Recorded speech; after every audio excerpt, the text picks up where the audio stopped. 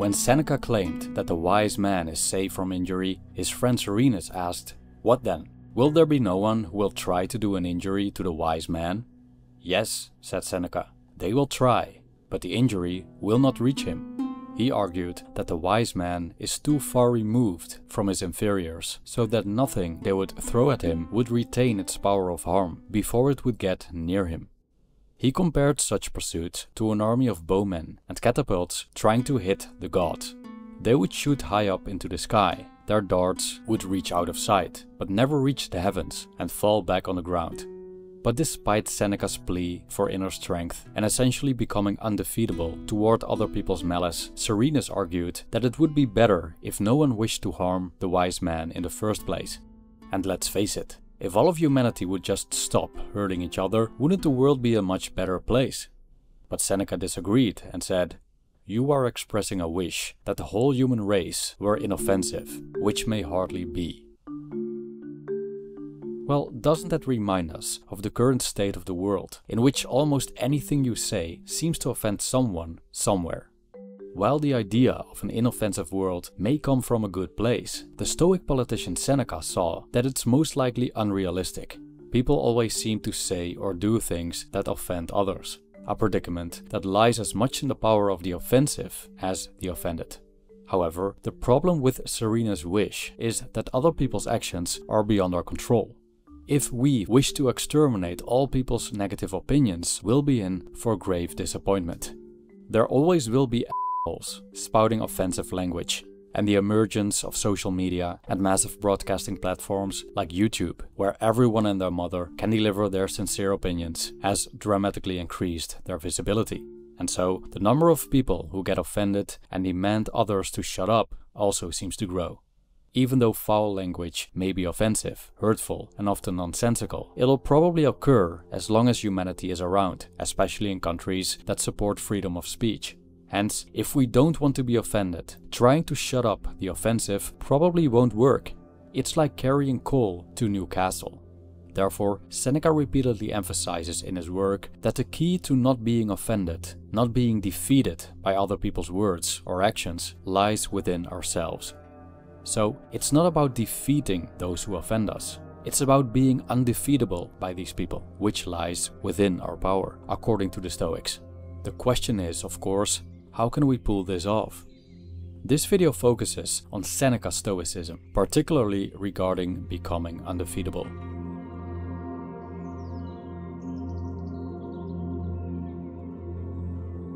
When comparing the known Stoic philosophers from antiquity, the Emperor Marcus Aurelius is probably the most popular. His meditations are accessible and resonate with the reader, as they show an insight into his thoughts and struggles. His reflective nature, combined with being an emperor, creates a strong and clear archetype, which is also the case with Epictetus, who was a freed slave. In contrast, Seneca, though a significant Stoic figure, presents a more complex archetype. He was a statesman, philosopher, and dramatist. His varied roles contributed to different areas, such as literature, philosophy, and politics. Even though he had a prominent place in a Roman hierarchy, his power didn't reach the heights of Marcus Aurelius. However, he came close, as his authority over the empire was profound during Nero's first years of reign. Lucius Annaeus Seneca, also known as Seneca the Younger, was born in Córdoba, present-day Spain. His father, Seneca the Elder, was a famous writer and teacher of rhetoric, and his mother, Helvia, came from a prominent family. Seneca's education was in rhetoric, but philosophy truly grasped his interest. After a successful career in Rome, Emperor Claudius banned Seneca from Rome to Corsica due to accusations of adultery, where he remained for 8 years and where he wrote his famous consolation to his mother. Seneca created a variety of writings on Stoic philosophy. Aside from in-depth essays on topics such as anger, tranquility, and inner strength, he also wrote many letters containing profound Stoic wisdom. He wrote in Latin, which indicated his literary ambitions as a Roman, as most philosophers would still write in Greek. In this video, we'll focus on one of his pivotal works, the Constantia Sapientis, translated as On the Firmness of the Wise Man. As a Stoic, Seneca strived for a state of unperturbedness, a profound inner peace which external circumstances do not disrupt, or at least minimally. But from Seneca's perspective, what does it mean to be unperturbed? Is it akin to being an emotionless rock in the face of the whims of fate? Does it mean being completely indifferent toward the things around you, good or bad? In his work on the firmness of the wise man, Seneca described in great detail how the tranquil, equanimous individual, the sage, would respond to different situations, which we'll explore further in this video essay in depth. How does one become undefeatable? Seneca's views on this matter align with the general Stoic view of being tranquil and undisturbed in the face of the external world. Being unshaken by outside circumstances, undefeatable in the face of insults and assaults, the Stoics see as defining characteristics of what it means to be internally strong. However, that doesn't mean that the wise man is an emotionless piece of stone, letting events pass by in utter indifference, basically being dead among the living. Stoics aren't emotionless, which Seneca agrees with, as seen in his letters, especially the famous letter to his mother. There's room for emotion, and the application of reason actually evokes emotions, or at least specific positive feelings integral to the Stoic optimal state of flourishing. I've dedicated an introductory chapter to the Stoic view on emotions in my compilation book Stoicism for Inner Strength, which contains the musings of a modern mind on this ancient philosophy. So no, being a Stoic isn't being emotionless. Being undefeatable isn't about being as cold as stone. It's about avoiding what the Stoics named the passions when confronted with external circumstances. The passions are emotional responses to these circumstances that sprout from irrational thinking. These could be anger, or prolonged anger in particular, as a response to an insult, or prolonged and excessive grief because of loss, or strong desires and lust toward external objects and people. I've created an in-depth video about these passions if you want to know more. So the absence of these passions entails an unperturbable mind. From the Stoic point of view, a person is undefeatable if nothing in the outside world can shake his unperturbedness. Regarding adversity, being undefeatable means remaining uninjured in the face of unfortunate circumstances. Whether it's someone insulting you, your girlfriend breaking up with you, or someone punching you in the face. But when can we speak of an injury? What does it mean to be injured? In his essay, De Constantia Sapientis, Seneca often mentions injury. But what does he mean by that? When is someone considered injured? Is it when you're physically injured, for example, through assault? Or is it when someone verbally insults you and everyone is laughing at you as a consequence? Or are you injured, perhaps, when you suffer severe financial loss, or when you're subjected to illness? This may surprise you, but as far as Seneca is concerned, none of these things are injuries in themselves. The injury doesn't lie in the action done to you, be it an insult or physical attack, but in how we position ourselves toward this action. Seneca argues that what makes him a sage isn't that his circumstances don't allow people to attempt to injure him, and that his life is so secure and comfortable that he hardly finds himself in situations where he could encounter injury. Such a person may also be calm, not because of his inner strength, but because his life is so darn easy, devoid of difficulty. Put such a person in some difficulty he hasn't learned to bear, and his unperturbedness will probably fade quickly. It's like putting some spoiled rich kids, born with a silver spoon in their mouths, into the shoes of ordinary people. As their strength greatly relied on their wealth, is their character strong enough to continue flourishing? What makes a sage is his inner strength, the ability not to be injured, regardless of external circumstances. I quote, "In like manner you may know that the wise man, if no injury hurts him, is of a higher type than if none is offered to him. And I should call him a brave man, whom war does not subdue, and the violence of the enemy does not alarm. Not him who enjoys luxurious ease amid a slothful people. I say then that such a wise man is invulnerable against all injury. It matters not, therefore, how many darts be hurled at him, since he can be pierced by none of them." End quote. According to Seneca, a wise man is beyond receiving injury. Whatever life throws at him, he will bear it calmly. The invulnerable is not that which is never struck, but that which is never wounded, he stated. Again, we cannot control whether or not the world will be friendly to us. It's utterly beyond our control. Even if we possess immeasurable wealth, power comparable to a Roman emperor, and influence over all existing media, we cannot control all human behavior. However, we can develop the ability to become invulnerable, or less vulnerable at least, to misfortune. How can we do that?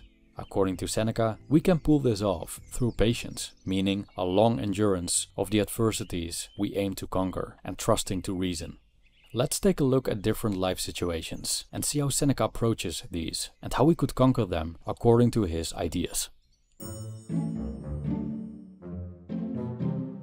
In his work, Seneca tells us about Vatinius, a man he describes as born to be laughed at and hated. Vatinius was also a witty and clever jester who lacked any form of shame and apparently was under much scrutiny. According to Seneca, he had more enemies than diseases, but because Vatinius didn't care about what other people said about him and frequently applied self-mockery, none of his enemies could hurt him. In a way, Vatinius is a bit like Diogenes the Cynic, who was undefeatable by his enemies because he didn't care about anyone's opinion. As he didn't attach himself to anything, he could lose nothing. Being offended seems fashionable nowadays.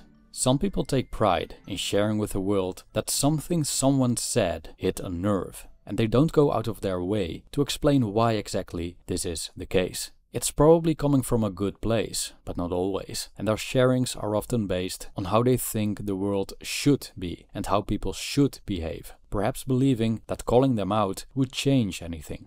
Aside from this phenomenon, we generally see people not reacting well to insults. In Seneca's time, this was also the case. For example, he mentions slaves preferring to be flogged over being insulted, which shows how much people loathed it, something Seneca thought of as absurd and a sign of a weak mind and a thin skin, as an insult doesn't wound anyone, as opposed to, for example, the strike of a blade. Seneca came up with a highly straightforward and rational approach to being insulted, which he explains in this passage. Do these things befall me deservedly or undeservedly?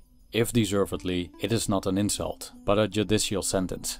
If undeservedly, then he who does injustice ought to blush, not I. And what is this which is called an insult? Someone has made a joke about the baldness of my head, the weakness of my eyes, the thinness of my legs, the shortness of my stature. What insult is there in telling me that which everyone sees? End quote. Let's simplify this. If someone says something you don't like about you and it's true, then why is it an insult? According to Seneca, it's not. It's the truth. But what if someone says something you don't like about you and it's not true? Then again, why is it an insult? It's just nonsense. So the person who said it has more reason to be ashamed than you. For example, I'm a pretty short guy, and people have often made jokes about my height. I used to get very angry about this. How dare they humiliate me like that? Also, short shaming seems to be one of the rare forms of body shaming that's acceptable these days, which adds a sense of injustice to the injury. It's unfair. But Seneca would just wipe such arguments off the table and say, listen man, what insult is there in telling you that which everyone sees? You're a short dude. People are simply pointing out the obvious for whatever reason. Well, probably because they're stupid. Don't let it get to you, Einzie, and you'll go from a short dude to a short king. End fictional quote. According to Seneca, the wise man stands above insults. If he lowers himself to being affected by them, he'll make himself instantly vulnerable. He won't feel safe anywhere he encounters people, as their words could harm or destroy him. Insults will be injurious. Words will be darts, piercing his body. His inner tranquility will depend on the whims of bullies and jerks, and he can only pray for them to leave him be. He might as well isolate himself from the human race entirely to prevent being harmed. Seneca's philosophy of firmness doesn't stop with insults. It goes much further than that. Being undefeatable in the face of mean remarks is only the beginning of the art. Being unperturbed when experiencing physical harm is next level Stoicism. As opposed to insults, physical harm is an actual injury, the occurrence Seneca mentions so often in his essay. But when reading closely, it becomes apparent that physical harm, be it a bloody nose or a stab wound, still isn't quite what Seneca means by injury. Sure, we can't deny that the body is injured, but despite this, the actual injury still occurs in the mind. Seneca states, "We do not deny that it is an unpleasant thing to be beaten or struck or to lose one of our limbs, but we say that none of these things are injuries. We do not take away from them the feeling of pain, but the name of injury, which cannot be received when our virtue is unimpaired." End quote. A wise man's ability to endure suffering is mighty. Therefore, physical harm won't cause him distress, and the anticipation of it won't evoke anxiety. He remains passionless, unshaken by either pain or the prospect of it. With such an amount of inner strength, the wise man enjoys a significant advantage. People cannot use physical harm as a means of manipulation or making him do things against his will. Epictetus later worded it beautifully in one of his lectures, stating that someone could put him in chains and fetter his leg, but even Zeus cannot touch his free will. Considering the magnitude of physical pain, the way it makes us feel, the agony, the fear of encountering it that most of us experience, not being faced by it is very challenging to do. Having an undefeatable resolve not to speak while being tortured, for example, is something even superheroes struggle with, let alone the average person. So it undoubtedly takes practice and patience to develop, as Seneca states. Think that the wise man belongs to this class, that of men who, by long and faithful practice, have acquired strength to endure and tire out all the violence of their enemies. Seneca's undefeatableness doesn't stop with verbal and physical harm. And let's face it, one wouldn't be truly undefeatable if one could endure Nero's tortures and Cicero's sarcastic remarks that Vatinius was subjected to, but couldn't bear one's lover breaking up with him. From Seneca's point of view, a true sage remains steadfast in the face of any misfortune. He states, "He who says that the wise man can bear this and cannot bear that and restrains his magnanimity within certain limits does wrong, for fortune overcomes us unless she is entirely overcome." End quote. Seneca doesn't ascribe the wise the hardness of stone or iron. She does feel misfortunes, such as losing loved ones, but is conscious of her endurance.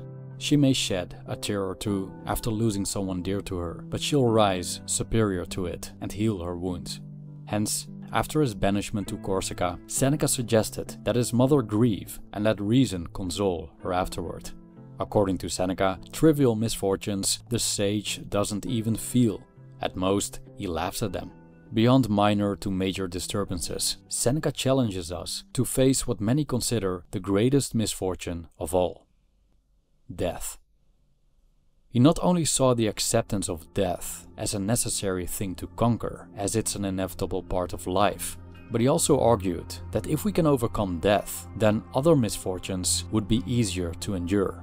He states, "If we accept with an undisturbed and tranquil mind that greatest terror of all, beyond which the angry laws and the most cruel masters have nothing to threaten us with, in which fortune's dominion is contained, if we know that death is not an evil, and therefore is not an injury either, we shall much more easily endure the other things, such as losses, pains, disgraces, changes of abode, bereavements, and partings, which do not overwhelm the wise man, even if they all befall him at once. Much less does he grieve at them, when they assail him separately. And if he bears the injuries of fortune calmly, how much more will he bear those of powerful men, whom he knows to be the hands of fortune?" End quote. So, what do you think about Seneca's philosophy on being undefeatable? Have you experienced moments of strength and unperturbedness akin to what Seneca describes? Please let us know in the comment section. Thank you for watching.